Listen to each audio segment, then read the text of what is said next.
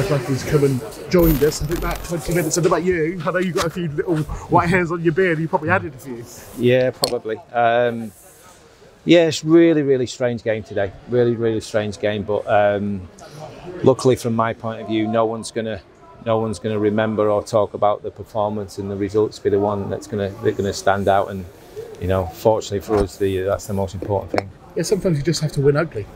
We do, and you know, we don't do it enough, Michael. We don't, and we've struggled doing that in the past, and we've dug in today, and you know, we've kept a clean sheet, you know, and when we've had to put our bodies in the front of stuff, we have done.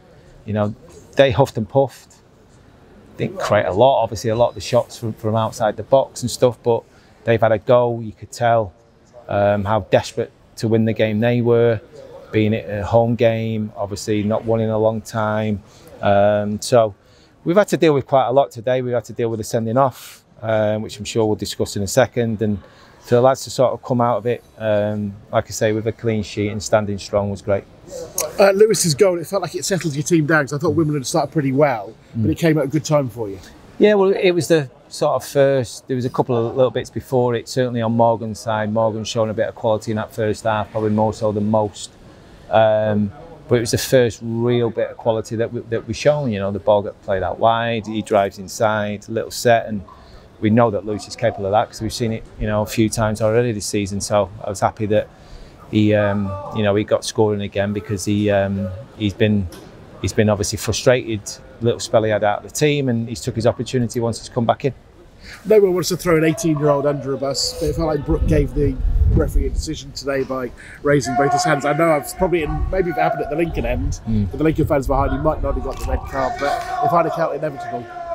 Yeah, I think it's one of them where you look at the situation. It's difficult to see from here what had happened. I know he pushed him in the back, but he got pushed as well.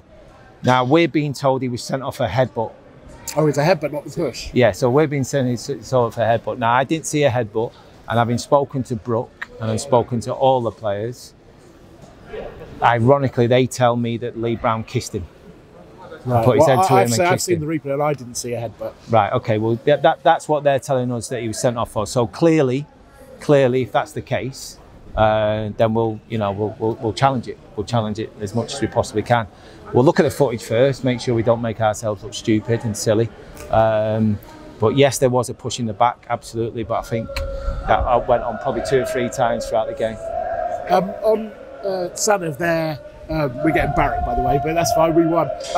Sanev, it looked like he was taking heavy touches occasionally with his first touch the ball back to him. I think Tom Hopper got close a couple of times, but John Marquis was very live to it for your second goal. Yeah, he almost teed him up. He teed him up, basically. He almost gave him the opportunity to take a touch and then take a second touch and then sped his press up. If that's a word, he certainly did speed up when he was looking to close him down. And yeah, he's shown all his experience. And the biggest thing for me, obviously, he did brilliantly to sort of close him down and put the press on, but to be able to pick, you know, Teddy Bishop out in the middle of the goal was good as well. And in a way, that was, I mean, all your players stood up, obviously, when going down to 10 men, but, you know, you always look to your experiencent players, and I thought your front three, particularly obviously your defenders as well, the experienced players showed that. Yeah, there was some really good performances today. Front two especially were fantastic. I thought Regan Poole was immense. You know, he's rolled his ankle in the first half. He's looking a little bit sore and doubtful for Tuesday already, which is the last thing we need. But yeah, there was 3 or 4 in the team who were immense. The rest of them almost fought their way into the game. You know, they struggled to start with, didn't get up to the pace to it, but then eventually, obviously, when we needed them, when we were down to 10, they were there for us. Was the TJ change because of a concern about the yellow card that he just got? A little bit, and to be fair, you know, listen, TJ's an honest lad, and I've worked with him long enough now. It wasn't his best of games. I think we all agree that and know that. We know what he's capable of, and I don't think it was too much of a surprise to him when he sees his number go up. He was actually going to come off just before Brooke. Yeah, just before Brooke. So sometimes them things happen. Sometimes they happen. I've never seen so many home fans who've just lost the game 2-0 to be so happy. Like a Barracudas, we won. Doesn't matter. 8 points the gap, and that's obviously a big deal, isn't it? Yeah, it is. I mean, you look at some of the results that have gone for us today.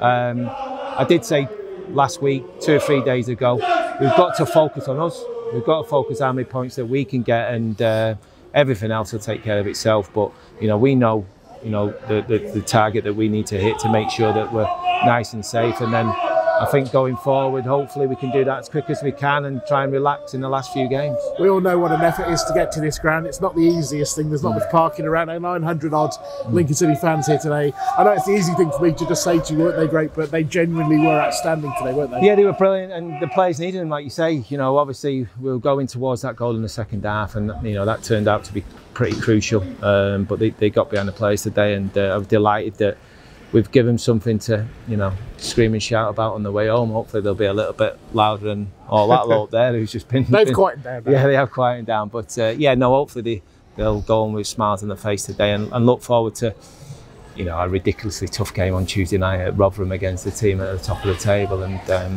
from a physicality point of view, seem to, deal with all comers.